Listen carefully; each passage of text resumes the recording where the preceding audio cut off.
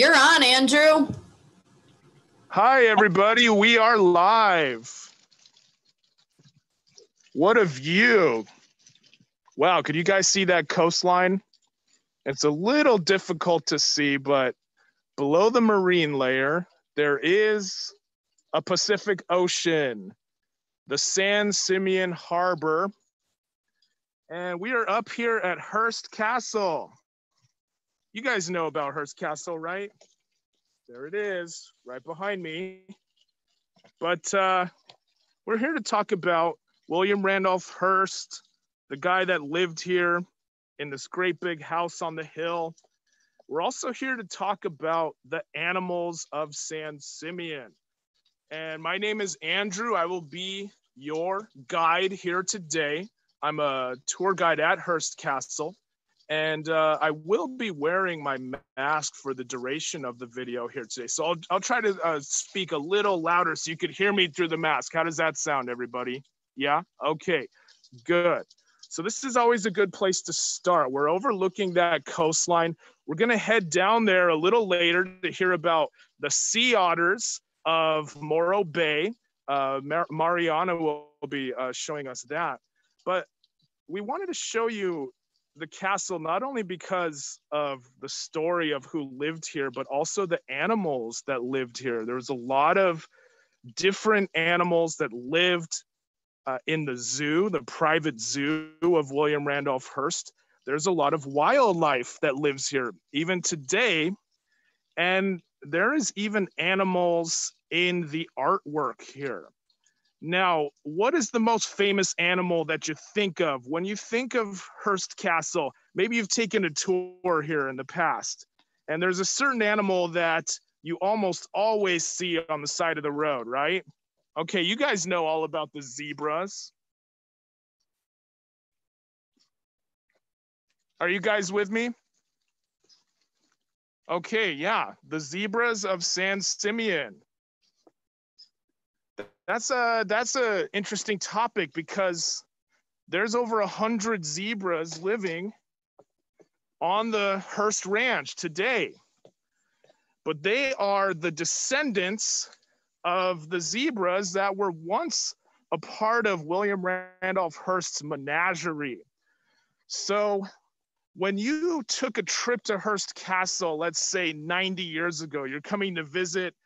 It's the 1920s, the 1930s. And as you come up to the hill, you certainly are greeted by this big castle in the background, but you would have also been greeted by Mr. Hearst's zoo animals.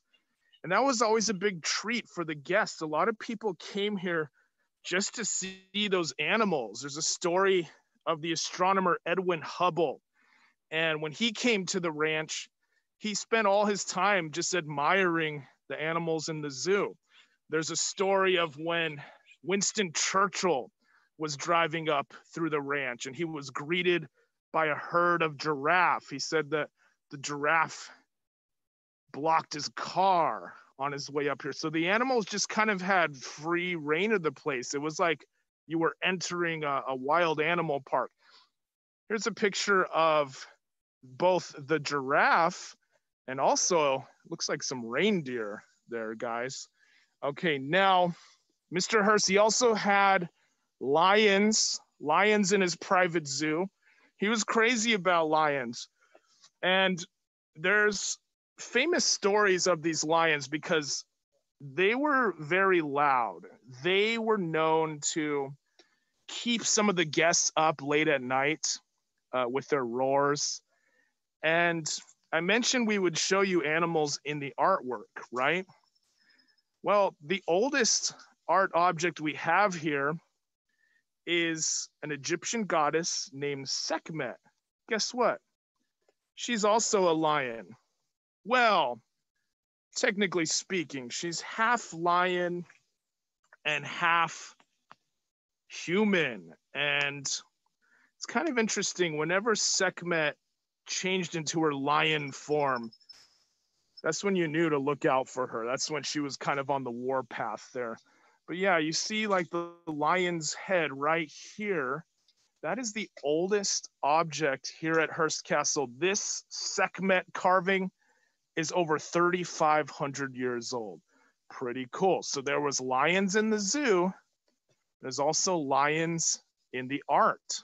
Pretty snazzy. But let's get a little closer to the house, because there's also lions and many other animals in the architectural designs of the house. Do you guys see that teak wood at the top of Hearst Castle? This is the famous teak wood cornice, a little triangular shape there between the two bell towers. And that is imported teak wood from Thailand. But if you get a closer look, let's see, we're kind of staring into the sun right now. But maybe if we could get below that sunlight, there's even animals hand carved out of that teak wood up above us. And there's a lot of mythological creatures. There's a lot of creatures that you would have seen in the zoo, certainly creatures that you would have seen in the ocean. Let's look at the tiles below us. Okay, mythological. Yes. That is a lion. This is a dragon. I like the rabbit right here. Julia Morgan designed these tiles. Julia Morgan, our architect. And she kind of had a whimsical way of enhancing Mr. Hearst's gardens with these designs. This one is kind of a sea creature. It looks almost like a dolphin, right? So yeah, you can see there's animals all around us, even in the tiles. That's incredible. I like that bird. Okay, now, what about animals in the pond? Sometimes we could see fish. Yes, I see the fish today. There they are. Wow, that's beautiful. It's very calm today. What do you guys think? So I'm going to show you the ranch. A good view of Mr. Hearst's backyard, the Santa Lucia mountain range. And that is where Mr. Hearst would have been riding horseback. That was a very popular activity here, riding horses on the range. And a lot of the visitors remember these horse rides because they would go out for hours and hours, miles and miles. There's Mr. Hearst with his good friend Poncho, the cowboy. And Mr. Hearst, he was kind of an old cowboy at heart. He's the one on the left. What do you guys see in the background? On the right of this old black and white photo, there's the house. There's Hearst Castle, the bell tower in the background. So William Randolph Hearst, he had been coming here since he was a boy. That's how long he had been riding horses here. But even like in his retirement years, in his 50s and his 60s, he's going to be riding horses way out there on those trails, the old hillside. Okay, what were some of the other animals? Well, we haven't talked about the dogs yet, but Mr. Hearst, he had numerous dogs in his kennels. You got to have dog kennels, right? If you're going to have a zoo, you got to have some dog kennels. Well, his favorite dog breed was Dachshund. Here he is with his buddy. That was his terrier named Buddy, but there was dozens of Dachshunds that lived here at Hearst Castle. And there's a lot of stories about what would happen with those Dachshunds because, well, they were a big feature during movie time. We're going to head to the movie theater and kind of show you what was going on there. But I wanted to give you folks another chance to see that teak wood above us. This might be a better angle. Yeah, that wood portion at the top of the house. There's more exotic animals staring down at us from above. They're almost like the protectors of the castle. That's pretty cool. I like that.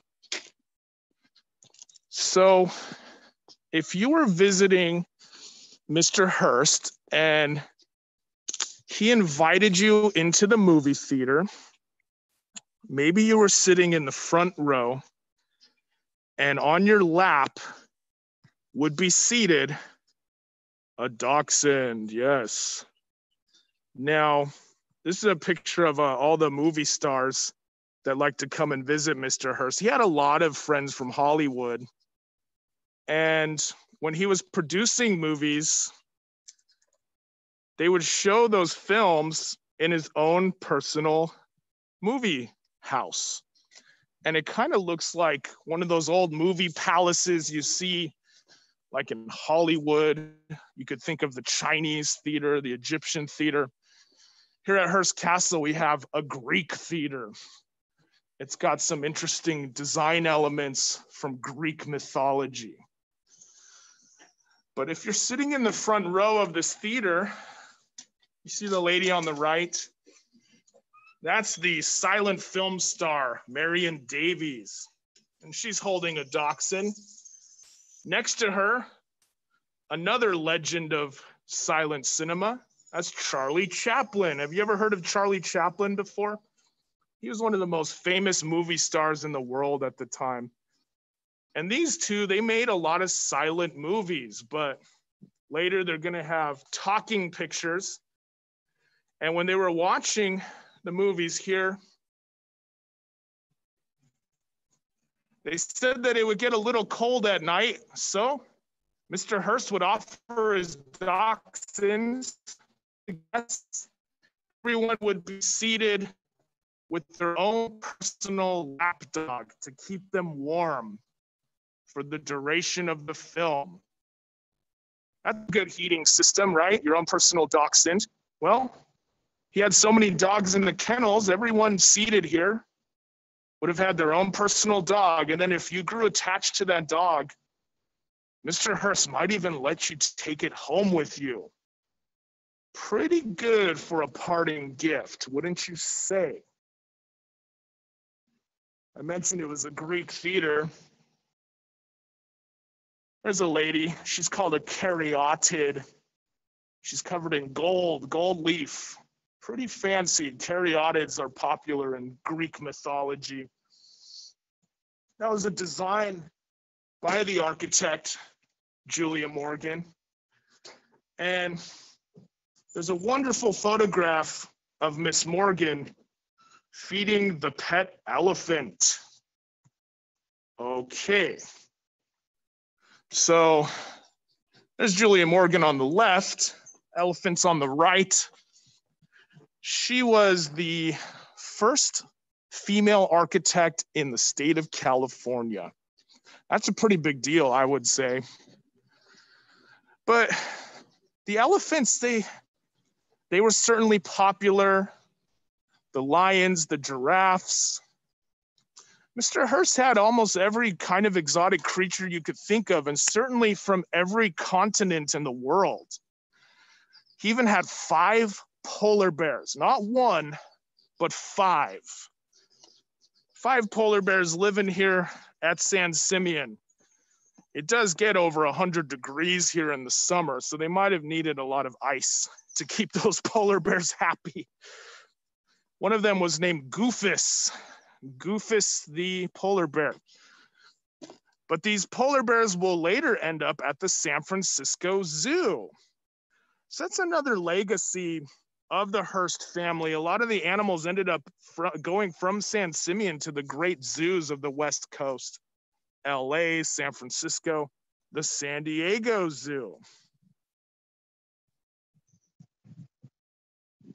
But if you grew up here in SLO County, you're familiar with some of the local wildlife. Down near Morro Bay, you certainly see a lot of the marine creatures. And my friend Mariana, she's going to tell us all about the sea otters of Morro Bay. We'll send the feed down there. But thanks for joining us at Hearst Castle. That was a lot of fun to talk about the animals that used to live here. And keep in mind, even today, there's still animals living here. Foxes, squirrels, wild boar, and we even have some Barbary sheep from the north coast of Africa. Typically, you see them in the Atlas Mountains, but we've got these oodads, the Barbary sheep, living on this hillside today.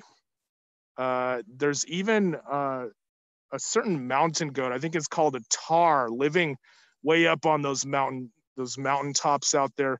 Those particular mountain goats only live in the Himalayas, but maybe they're right at home here on the ranch as well.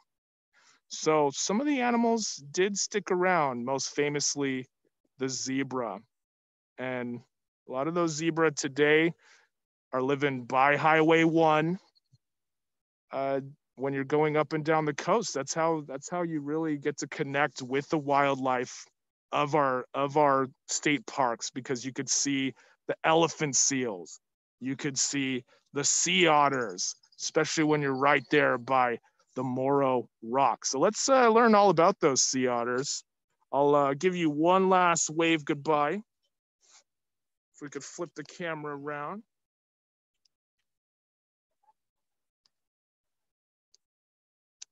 Thanks, everybody. That was a lot of fun. I hope you enjoyed that. It was my pleasure showing you around Hearst Castle today. I hope to see you on many more of these virtual tours. Pretty cool stuff.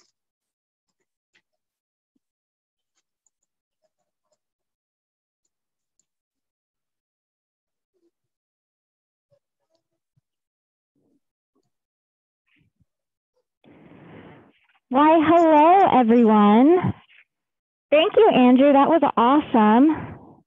I learned so much about all of the Hearst Castle animals.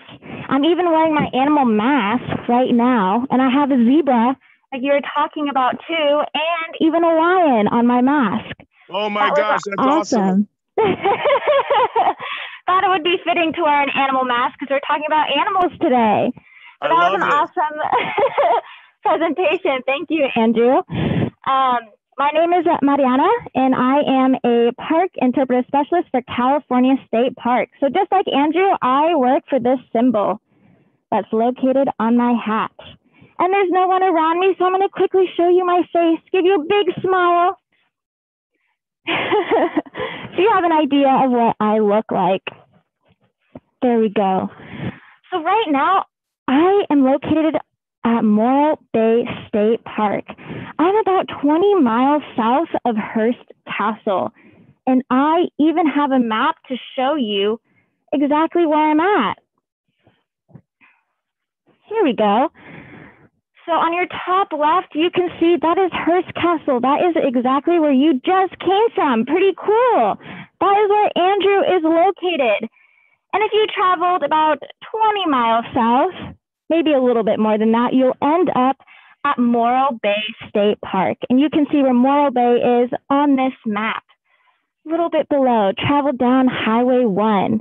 Beautiful view of the Pacific Ocean. Neat. And I have an awesome view of Morro Bay right behind me. You can check it out. It's there's overcast, so it's kind of difficult to see far away, but you can see Morro Rock straight ahead. You have a glimpse of the beautiful bay water. It's low tide, so you can even see some of that grassy island right here. But Morro Bay is home to many, many different types of animals and plants, and today we're going to be focusing on one special marine mammal, one of my favorites, the southern sea otter. So what is a marine mammal? Well, marine means ocean, and a mammal is a warm-blooded animal. If you take your finger and you point it to yourself, you are a mammal. We are mammals, but we're not a marine mammal because we don't live out in the ocean. Marine mammals get all of their food source from the ocean. That's how we know it's a marine mammal. And the southern sea otter that we're going to learn about is a marine mammal. Pretty cool. And here's a close-up of the beautiful southern sea otter. This is a typical resting position of our sea otters. Pretty cute, right? And these amazing marine mammals are actually related to an animal that you might see in your very own backyard called a skunk. Can you believe that? This marine mammal, the southern sea otter, is related to skunks and even weasels. And I have a picture of all three of those animals. The top left, the southern sea otter, that's the animal that we're going to dive in and learn a little bit about. Right below it is your skunk. I bet many of you have seen skunks. Pretty cool. How could they be related?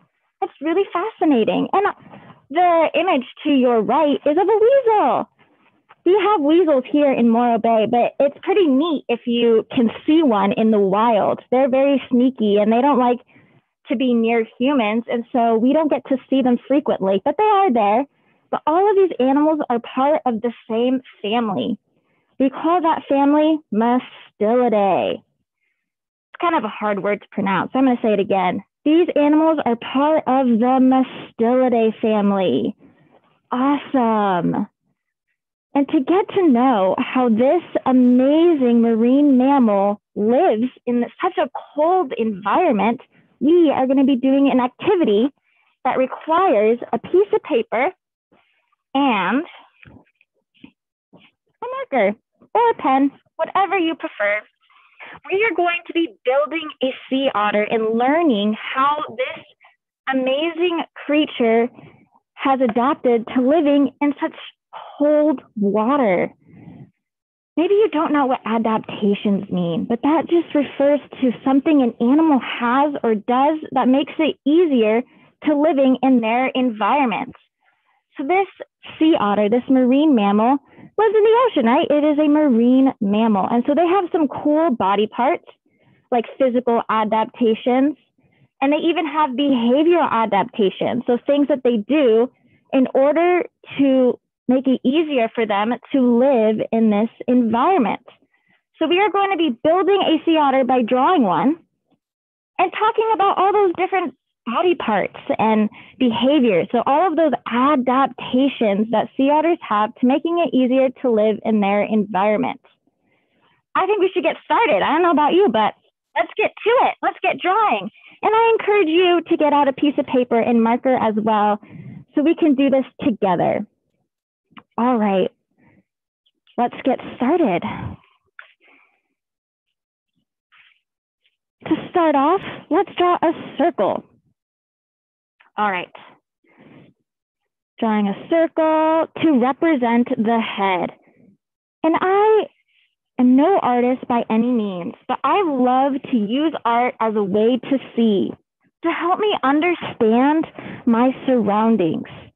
That's a really cool way of using art as a way of seeing, to really get a better understanding of my environment. So we have a circle that represents the head. Let's draw the body of our furry friends. I'm just gonna draw kind of like an oval attached to the head. Maybe it kind of looks like an eggplant if you eat the eggplant. So we have the circle, we have the head. I'm gonna draw some eyes. And small ears, small round ears. Actually, those small round ears, all of those animals that I showed you guys earlier, the skunk, weasel, the southern sea otter, they all have small round ears. It what puts them in the Mustelidae family. Okay, we have eyes, ears, we have a body. Maybe you kind of can see where we're headed, but we're gonna draw a really important physical adaptation that the southern sea otter has in order to keep warm in this chilly environment. And that is fur. The southern sea otter has fur, and a lot of it. And I like to draw fur like 3 little lines attached, but you can do squiggly lines. You can color it in. Ever reminds you that the southern sea otter has a lot of fur.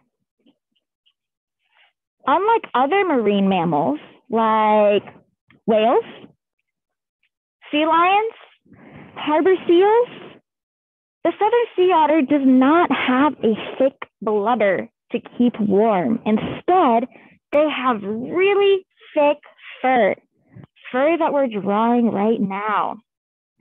And their fur is so dense that it is actually the thickest fur in the entire animal kingdom. Whoa! That's so thick. Think about all of the animals that have fur. Like dogs, cats. Well, the southern sea otter has much more fur than all of those animals that you are thinking of right now. They have about 1 million strands of hair per square inch of their body. It's kind of hard to picture what a square inch looks like. So I'm going to take my hand, show you the back of it, and I'm going to draw an imaginary square inch. Just like that. That's about as big as a square inch. And there's about 1 million strands of hair per square inch of a sea otter's body. That is amazing. It's amazing how they are adapted to living in this cold environment, in the cold ocean. They have such thick fur, right? The thickest fur in the entire animal kingdom. That is amazing. How about we guess how many strands of hair we have on the top of our hair? 1,000? 10,000? Ooh, those are pretty good guesses, but there is about 100,000 strands of hair on the top of our head. That's right, only 100,000 strands of hair. That's pretty small compared to that 1 million strands of hair per square inch of the southern sea otter body. That is amazing. That's quite a difference, I think, from 100,000 strands of hair on the top of our head to the 1 million strands of hair per square inch of a sea otter. Just imagine if we had 1 million strands of hair, we would have so much. We would look very different. And here's a close-up of that amazing sea otter fur. Southern sea otters have 2 different types of fur. They have guard hair, which are those longer strands that you are seeing on your screen, and that helps with waterproofing. So water is able just to run off those hairs. And they have another type of fur called underfur. And underfur is the closest to their skin. So it's really hard to see in this image, but it's there. And it's softer than that guard hair. But both of these are so packed together that the seawater, or this Morro Bay water, doesn't reach the skin of a sea otter. Can you imagine? They spend all of their lives out at sea, and then the water doesn't touch their skin. That is amazing. Even if we as humans put wetsuits on and go in the water to protect ourselves from that chilly cold water, we would still feel that cold water. But sea otters, nope, they have really thick fur that keeps them warm all year. And whatever they're doing, they're always warm because of their thick fur. So that is one type of adaptation that sea otters have. They have that really thick fur. And they also do a behavior adaptation with that fur called grooming. And that's where they take their hands and they rub their bodies all over. I'm doing a little dance to represent. They rub it all over, and that actually makes it so that the fur traps air bubbles. And that also provides a barrier between the sea otter skin and that cold ocean water. pretty amazing that they can just be moving their fur and that's actually trapping air. That is such a cool adaptation that sea otters have. And they groom all the time. They groom, they eat. They groom, they rest. They groom, they sleep, and then they groom again. And it's their whole cycle. They just always groom to help them keep warm in this environment. Let's get back to our drawing. So we have the body and we added fur. What else? I'm thinking we should draw a nose because sea otters have a nose. And I usually just do an upside down triangle. And then I'm gonna draw some circles attached to it to represent the snout of our southern sea otters.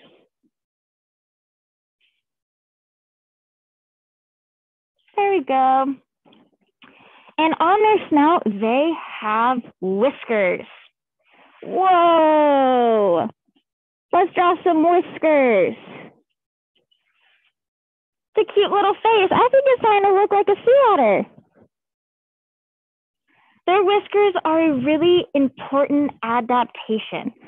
This water behind me is murky. It's hard to just use eyesight to navigate in this bay. So sea otters have another way of trying to look for food or just to swim through the murky ocean water. They use their whiskers. That's right, their whiskers. Their whiskers almost act like fingers, allowing them to touch and feel as a way of seeing. Sometimes I like to put my hands on my face to pretend I have whiskers and try to go around using my whisker fingers to feel and kind of figure out what that item is. So that's kind of how the southern sea otter uses their amazing whiskers. And they use their whiskers a lot to find food.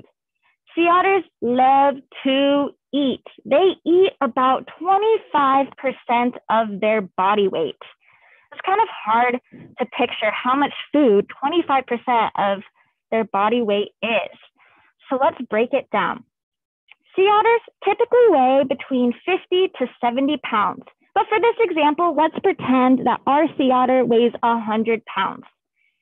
If a sea otter weighed 100 pounds, they would need to eat 25 pounds of food a day in order to stay warm. They use their food source as an energy to keep up their body temperature. Whoa, 25 pounds of food a day if you weighed 100 pounds? That is amazing. Humans like you and me, we eat about 3 to 5 pounds a day. And I would like to say a lot of adult humans weigh way more than 100 pounds, and we only eat 3 to 5 pounds of food a day, whereas a sea otter that weighs 100 pounds would need to eat 25 pounds of food. So they need to rely on those whiskers a lot. So that's a really cool adaptation that sea otters have. And here's a close-up of a sea otter face. Amazing. Look at those whiskers. They have so many. Something so fragile looking really helps them navigate in the waters to look for food. And they are carnivores, so they like all of those tasty meats. Sea urchins are examples, snails, crabs. Those are some of their favorite foods that they like to eat, and they can find that in the bay. All right, so we had some fur in our drawing, and we add some whiskers. Let's go ahead and continue to add some more body parts to our drawing. I'm gonna add some paws. There's one, and the other one right here. My sea otter is gonna be waving to you. Hello. And I'm gonna go ahead and draw some feet. But the southern sea otter has something different than the feet that you and I have. They have webbed hind feet. Yeah, just like sea lions. Right? They have webbed hind feet. Why do you think that? Maybe it's because they're in the water. Having webbed hind feet makes it easier to swim in the water. maybe some of you have experienced the difference of just swimming in the water with your bare feet versus putting on flippers. Well, sea otters don't need to go put on flippers. They already have it, right? They have built-in flippers, their hind-webbed feet. It's a really cool adaptation that the southern sea otter has to living in this environment. It makes it more efficient for them. But fun fact, the southern sea otter is the only animal in the entire world to have paws for hands and webbed hind feet. Pretty cool, right? They use their paws for grooming, looking for food, just like their whiskers, helps them break open the hard shelled animals that they like to eat, like sea urchins, clams, mussels. So use their paws for that, and the webbed hind feet help with swimming, make it more efficient. And last but not least, the next part of our drawing is a tail. Sea otters have tails, something that many people don't realize because they're kind of hard to see, but they do. They have tails. So I'm going to go ahead and add that. And tails also help with swimming, just like their hind webbed feet. Well, congratulations, because you just built a southern sea otter. Woo! Thank you for joining me on this amazing activity. We created art to get a better understanding of how these amazing marine mammals survive in the cold, murky ocean water. That is awesome. And before we kind of conclude this program, I want to show you one last picture of the southern sea otter. And you can see those amazing hind webbed feet right on this image, right on your screen, and those paws. So cute. The sea otter is resting. They like to rest quite a bit. And you can see from this picture that both their webbed hind feet and their paws are above the water, and that's because they tend to have less fur on those parts of their body, so more vulnerable to that cold water. So if you ever see sea otters, they might be in this position. Pretty cool. And the southern sea otter, we want to do our job in protecting them, and we can do that by picking up after ourselves. And that really just helps everyone, right? Healthy environment, healthy wildlife, and healthy people. And we all want to be healthy. Even if you're not from Morro Bay, you can still help the southern sea otter by just picking up after yourself. Trash is stored in improper areas can find its way into the ocean through the streams and creeks that are near your homes that flow out to the ocean. So just take your time anytime you're outside to check your surroundings and make sure that there is nothing left but your footprints. It's always an important part of sharing space with wildlife. And if you ever find yourself visiting the southern sea otters, let's be respectful and mindful of their space. Just like us, they get scared when a stranger comes into their home. I would definitely not like somebody I didn't know to just enter my home. Well, the sea otters feel the same way. And so to respect their space, we like to say stay about 5 kayak lengths away from a sea otter. And if the sea otter is looking at you, you are too close. But those are 2 main ways that we can help protect this amazing species. Well, I want to thank you guys. I want to thank you all for joining this awesome virtual Junior Ranger program where you got to check out Hearst Castle. Whoa, that's such a unique opportunity to be able to visit Hearst Castle from your home. Awesome. So you guys got to see Hearst Castle and then travel down the coast to Morro Bay State Park. That is what the Junior Ranger programs offer, our Castle to Coast programs. And tomorrow, you guys, everyone is going to be so lucky enough to take a tour, a kayak tour with Andrew and my coworker, Robin.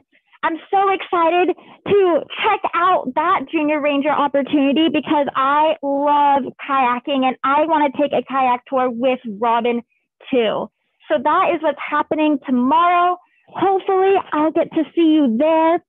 But if not, have a wonderful rest of your day or rest of your week if we don't see each other again.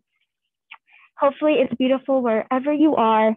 And I'm going to take a quick scan of this beautiful view that I have before I sign off. Oh, there's a bird that just flew by, a seabird. Okay. Well, thank you for having me and hope to see you soon.